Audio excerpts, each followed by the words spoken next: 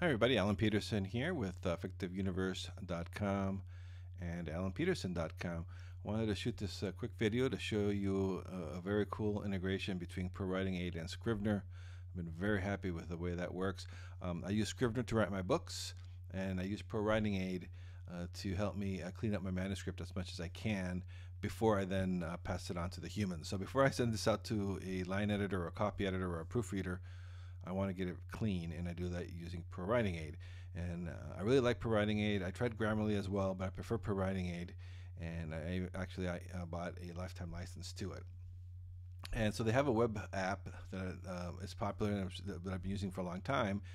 And what I was doing, I was uploading the manuscript to that. But then I realized that they have a desktop Scrivener integration, so I was very excited about that. I already use ProWritingAid.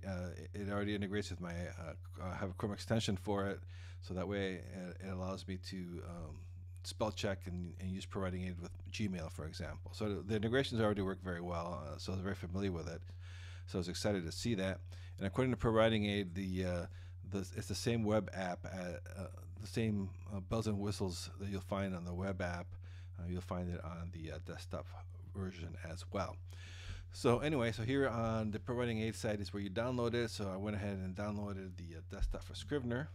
And so let me show you my manuscript here. This is the manuscript that I'm working on right now on my thriller.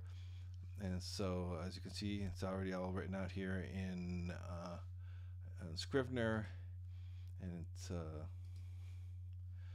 96,000 words, and it's a 96,000 words, and but it works very nicely with that integration with ProWritingAid, even a big file like this.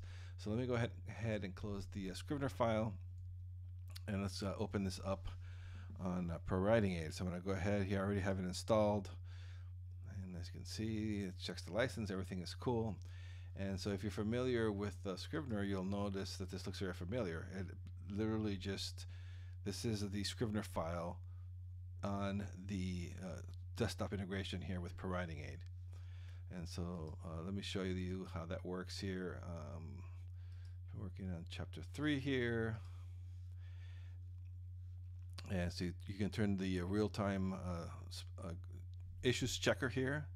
And as you can see, it's got all the bells and whistles, the summary. You can do the summary as well. It just takes a few seconds for that to load. So as you can see, it's got the summary report, which you can print. It's got all that good information, all the possible issues. And you can print that. So the thesaurus, it has everything here. And so here is the errors, and you can just go through it then. So as you can see here, it's suggesting a comma. Let's see, here's another suggestion they have, passive verbs. I'm going to ignore that. Here's another one.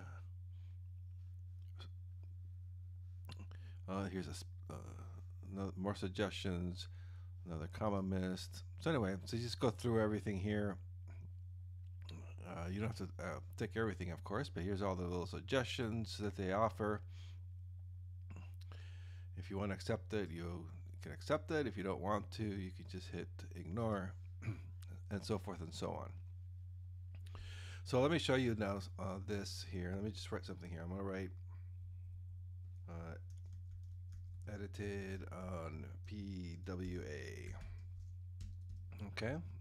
And so let's go ahead and save this here on ProWritingAid. We'll go ahead and hit the save. So let's close the ProWritingAid app. And now let's open that back up here on Scrivener. And as you can see, here it is. Here's what I just typed up. So the integration works really, really well. So all the